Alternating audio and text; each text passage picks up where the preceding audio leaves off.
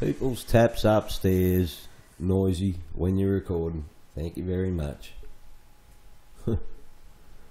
Alright guys, after the last two videos I did, this one here, or this little model here, this is a little pseudo 3D model of some stars I did. Not the last video, but the video before that.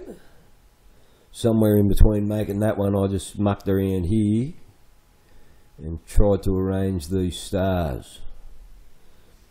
So I've arranged these to the best I can to Cassiopeia.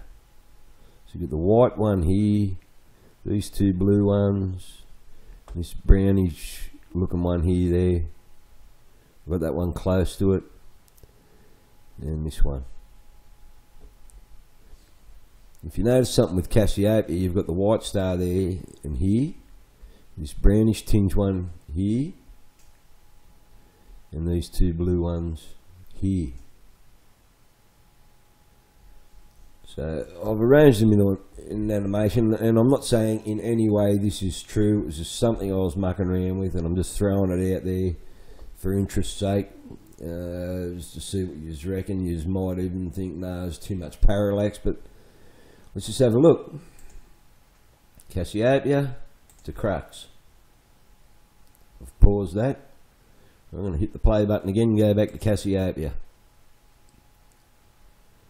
Alright, one more time.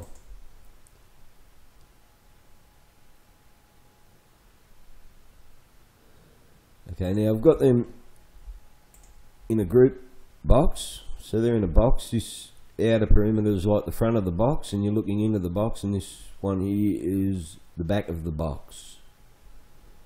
Okay, I'll just pull this up here because if I move it in any way, it makes a keyframe.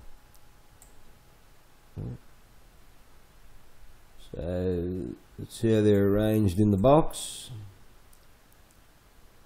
Okay, I'll just delete that keyframe that we created.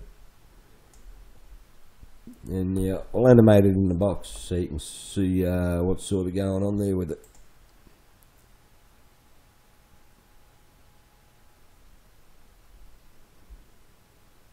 Alright, I'll do it again. Cassiopeia to Crux.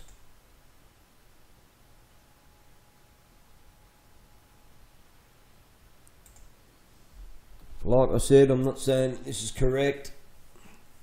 I'm not saying it's any sort of proof. All I'm saying is I just had a little go, was mucking around with it.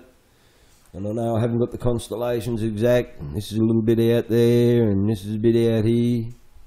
This one hides behind there, but oh man, I spent so much time just trying to arrange them because I had to pull some back and then up and to the side, and until I finally got them as close as I could. And then after that, it was just like, no, I've had enough now, so I just left it as it is. But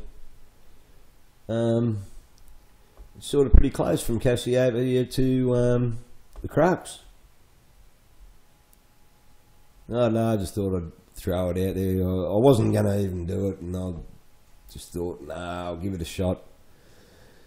I'll screen grab it and throw it out there, see what you think. Okay guys, that's it. Thanks.